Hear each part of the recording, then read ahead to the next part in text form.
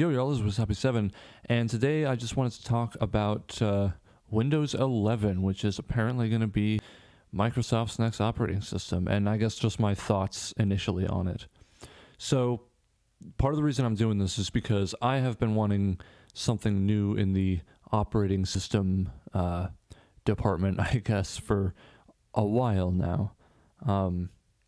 And one reason why I'm really excited about it is because a couple of years ago Microsoft announced that Windows 10 was going to be their last operating system, and that they weren't going to make any new big versions like this. They were just going to continually update Windows 10, and they've never changed that stance up until they announced this back on the 24th of June, I think. So obviously, I haven't used Windows 11 because the only versions of it that are out are leaked versions that are several months old, and I feel like that's not a very fair judgment. And I guess take my opinion on all this with a grain of salt, because obviously I haven't used it yet, and I'll make another video like this once I'm actually able to use it. So yeah. Anyways. So part of, I've looked through this, and I have to say, first impression's not great, honestly. You know? Introducing Windows 11, a new Windows experience bringing you closer to the people and things you love. Alright, doesn't really mean anything, but you know, it's the opening line. They're gonna say something pretentious. It's, and so of course here you get your first look at it, and okay, taskbar's in the middle. That's interesting. The taskbar also looks a little sleeker on the edges there. You know, rounded corners, stuff like that. New icons. Overall, it looks flat. Which is something I've really never personally been a fan of. It is, but you know, it's not a bad change. It's just not necessarily an improved change.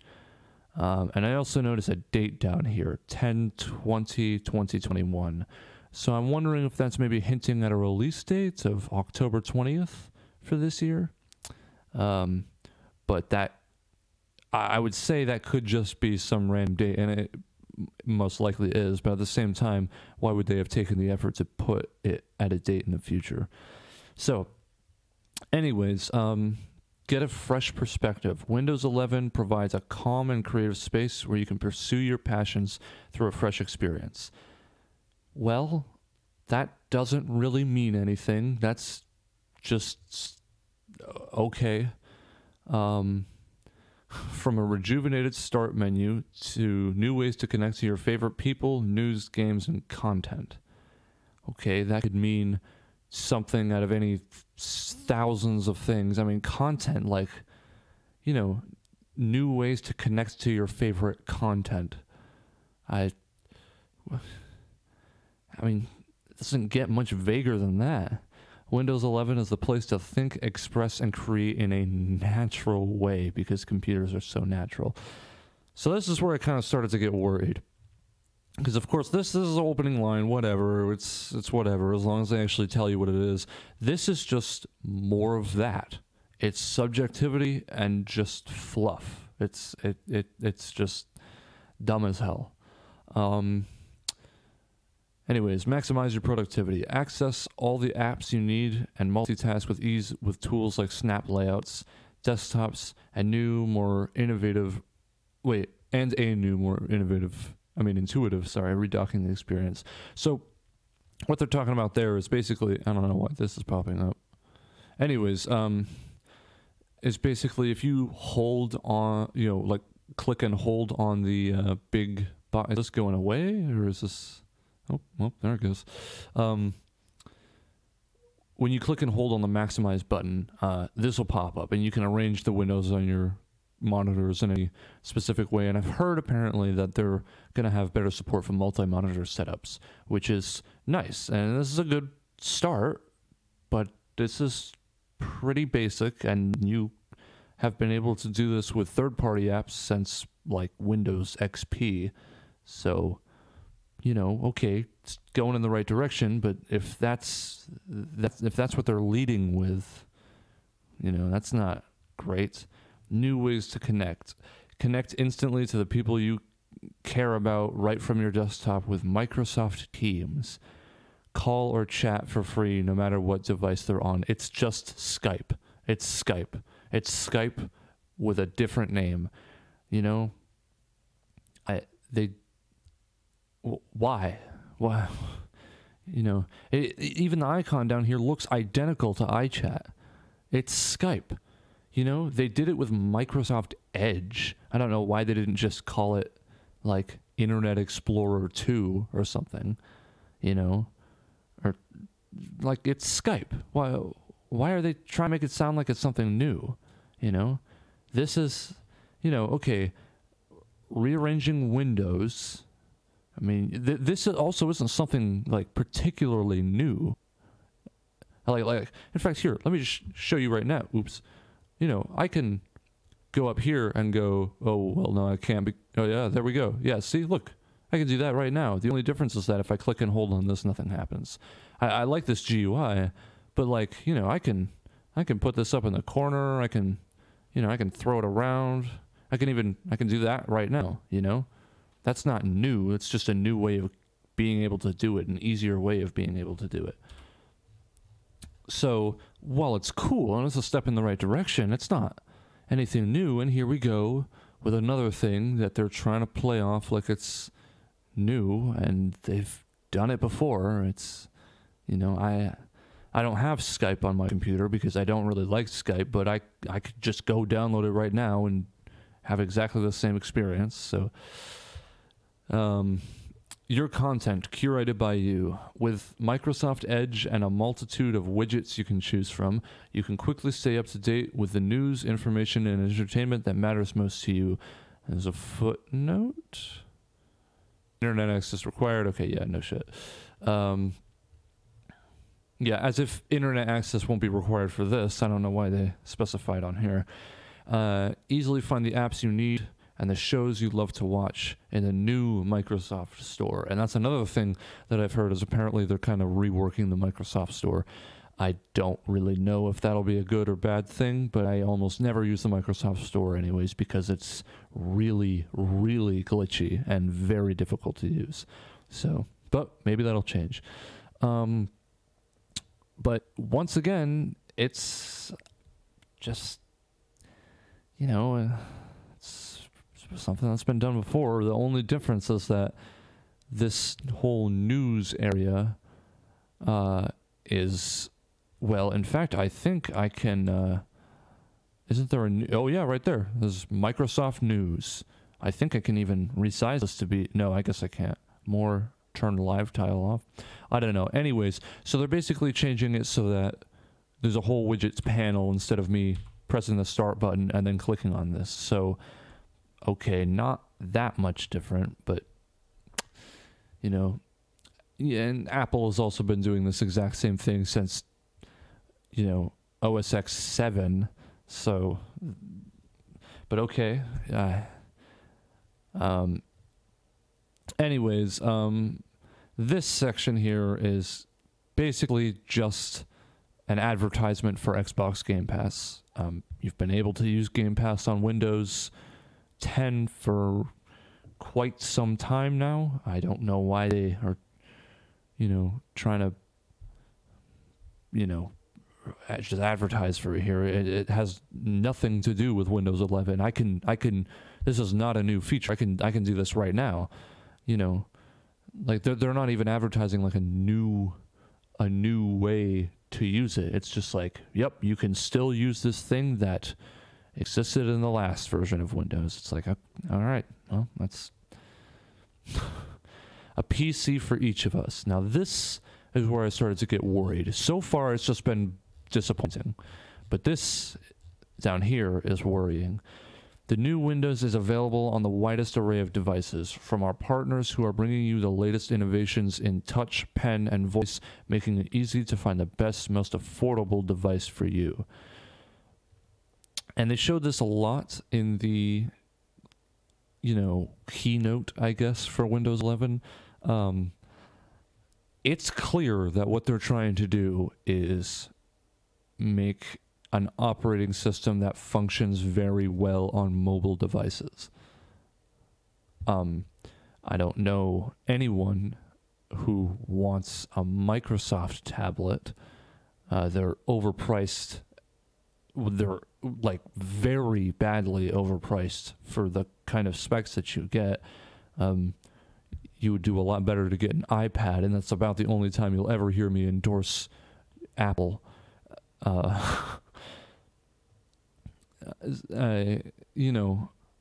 It's not much. I mean, you'd do better to just, root an Android tablet and install Windows or Linux on it that way. But this worries me a lot because a big reason why I don't like Mac nowadays, or rather Mac OS to be more specific, is because it just turned it into, iOS but on a desktop. It removed any kind of defining features of being on a computer.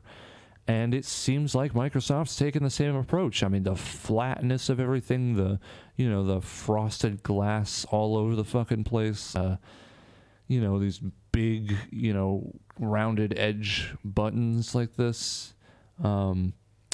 It's worrying. And you might think, well, okay, what's the problem? They're making it compatible for people, if I, say there is someone who wants to use touch, like a touch screen laptop or a tablet or something like that and use Windows on it. Why is it a bad thing that it's being more compatible? It's not necessarily a bad thing that it's more compatible for them, but it's just that in order to do that, it makes for a worse, much less integral, or rather integrated operating system for an actual computer. It seems like it's kind of going in the direction of trying to lock yet more customizability and features, or editable aspects of the operating system behind a security wall, I guess. I guess a good example I think would be with the difference between iOS and Android. With iOS, there is next to nothing about the operating system that you can change. And for some people that's fine, but not for everyone. And myself included. And that's why I prefer Android so much, because if I want to, and I take the effort to, I can change pretty much anything about it. That's what I like about Linux, too. Linux is even better because that's open source. If I can change literally anything and everything about it. And this attempt to make an all-encompassing operating system means that it might be a jack of all trades, but it will be a master of none. It's not going to excel as a great operating system for the computer, just like it won't excel to be a great operating system for mobile. That's why there is a distinction between, well, what Android is based on? Linux, but they didn't just decide that, to use Linux on phones because it's clunky. It doesn't really work that well. And so you make a version that does work well. Whereas with Windows like this, it seems like what they're going to try to do is just encompass everything under one operating system instead of having multiple, or even using one operating system that has like a computer mode or a tablet mode or a phone mode. So that is worrying. We'll see how that goes, I guess. Find the right PC for you. This is just advertisement for their cloud system that literally nobody uses. And the newsletter, basic system requirements, and stuff like that. Something that worried me, though, is this TPM. They need you to have a processor that can use TPM too. There's a fucking lot of processors out there that can't do that. Not most processors that are being commercially, like produced now, you won't have to worry about. But of course, people aren't going out and buying a new processor every time that more come out. This is seriously going to restrict the amount of people who can actually use Windows 11. And that's, while it's not a problem for me, it's gonna hold Windows 11 back from being a flagship operating system for a bit. So anyways, because when I read through this, it was just a bunch of pretentious bullshit, for the most part, and introducing, quote unquote features that have been in Windows for, years now. I was like, here we go. Frequently asked questions. What's the difference between Windows 10 and Windows 11? 2 sentences.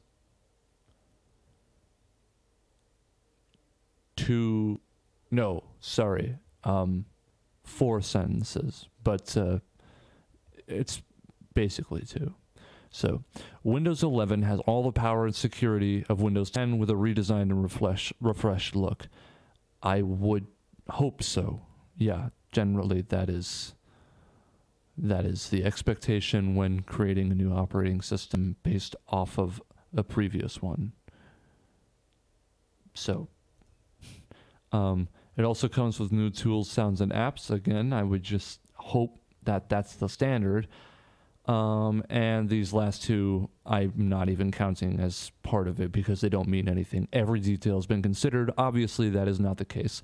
All of it comes together to bring you a refreshing experience on your PC, which is entirely subjective. So, yeah, that's...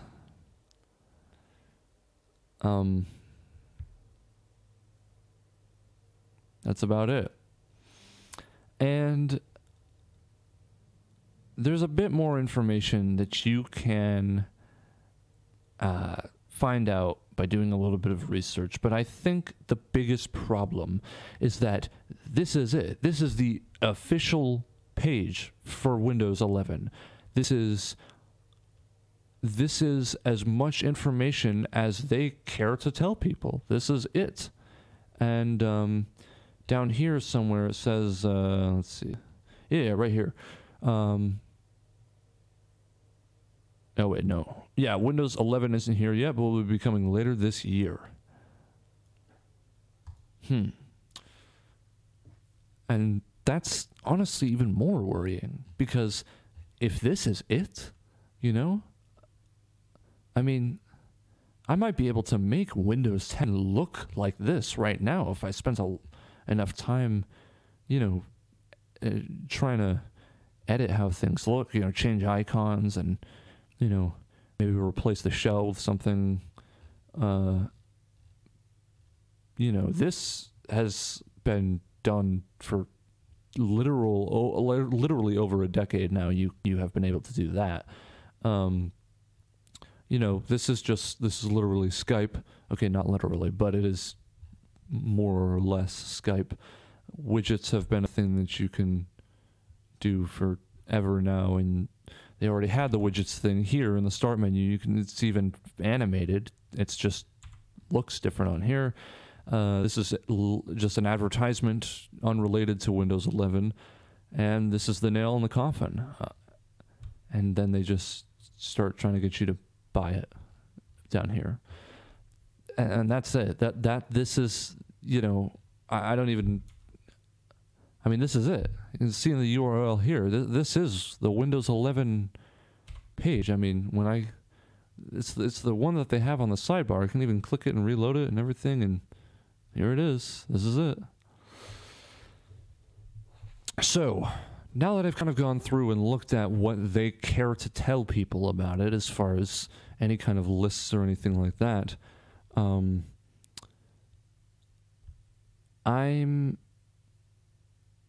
pretty disappointed. I mean, I wasn't expecting much, but Windows 10, in my opinion, has been one of the worst operating systems I have ever had to use. Windows 8 was better.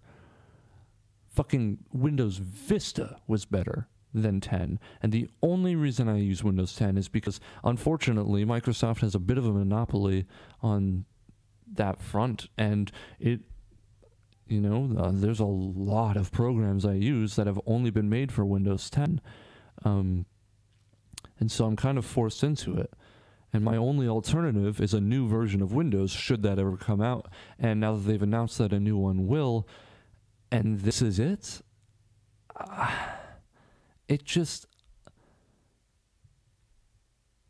it's very, very disappointing to see that, 6 years, this is 6 years of work. I've been looking at other people's reactions to it and everything, and I think someone described it really well as, they were asked how they felt about it, and they said it felt directionless. And I have to say, yeah, that's about it. That is exactly how I would describe it. It's directionless. It feels like they just felt like they needed to do something, and so they just, puked this out and said, all right, it's a whole new operating system, even though this honestly looks like, like I said, it looks like this is just a very slightly modified version of Windows 11. I didn't even realize this was a video. All right, let's watch it.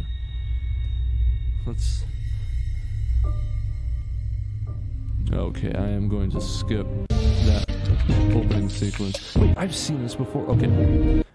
This is one of the most ridiculous things ever, but you should watch it.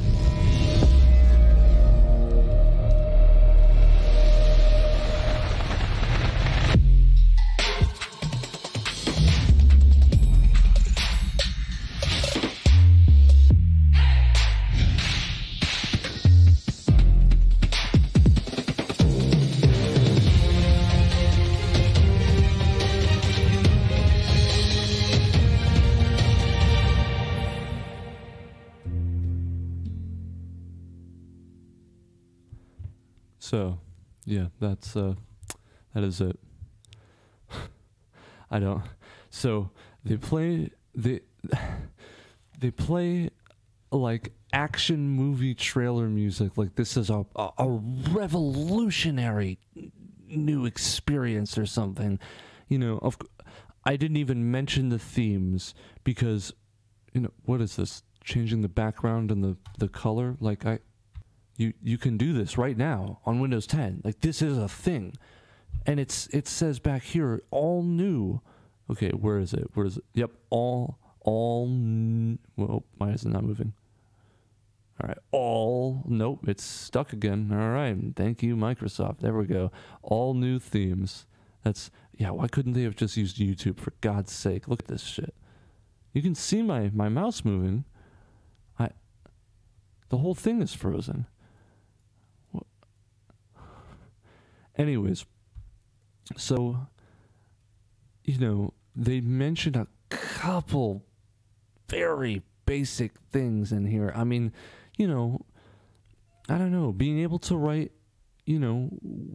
like handwrite, and then it turns into text. That was cool. I liked that. But I'm running Windows 11 on a desktop, That feature, because of that, is absolutely useless and does not apply to me whatsoever. I mean, it's a feature for tablets. I mean, if that was like a trailer for some new, maybe, I mean, watching that, it feels like a trailer for their tablets. And, well, once again, it's just almost sad that, after so long, this is it, I mean, Windows has existed since before Windows 95, of course, but Windows 95 was really the first version of what is kind of modern Windows. I mean, since Windows 95, you have the taskbar down here, everything aligned to the left, you've had the start menu, you've had the start button, you've had icons on the desktop, you've had, File Explorer, all this stuff, and it's changed a little bit, but nothing has fundamentally changed that much. So, I mean, what is this? 26 years of development from Windows 95, and this is it. This is it. This is it. Windows 10 2, tablet edition. I guess that's the impression I'm getting from it. They had 6 years to develop this. Microsoft right now is worth $2 trillion. Trillion dollars. That, there was a report done a couple years ago that said that over 1 billion devices are using Windows 10. No, not 1 billion devices, sorry, 1 billion people on probably more devices than that are using Windows as the primary operating system. That much weight, $2 trillion, 6 years, and it is a reskin with some extra tablet functions of Windows 10. That is pathetic. I mean, wow. They say capitalism breeds innovation, but I don't know, man. What the fuck? But, like I said, I haven't tried Windows 11. It isn't finished yet, I hope. But I am not seeing a single fundamentally different thing about it.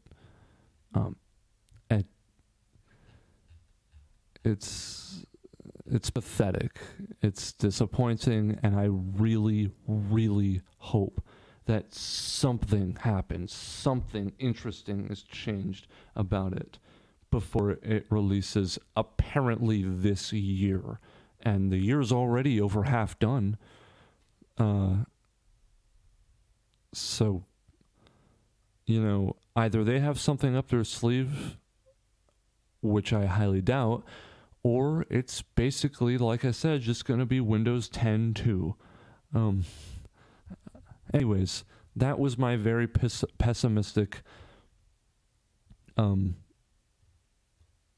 guess, reaction to what they have shown Windows 11 to be. It's yeah.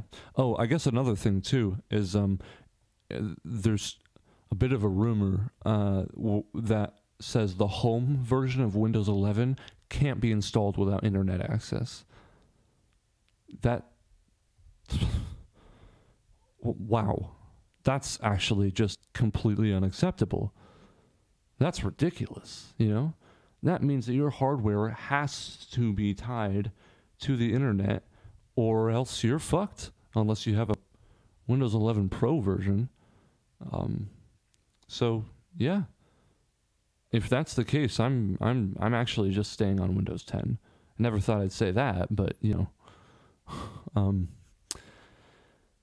Yeah, it's pretty bad. It's pretty bad. But we'll see what happens when it actually releases, and when it does release, I'll install it on a virtual machine and give it a go, try it out, see, you know, probably use it for at least a few days, if not like a week or something, to really get a feel for it and see, okay, is this actually something that I can use?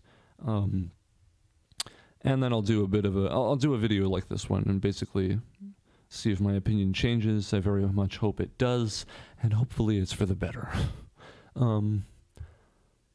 So, anyways, I guess that's about it. And yeah, thanks for watching.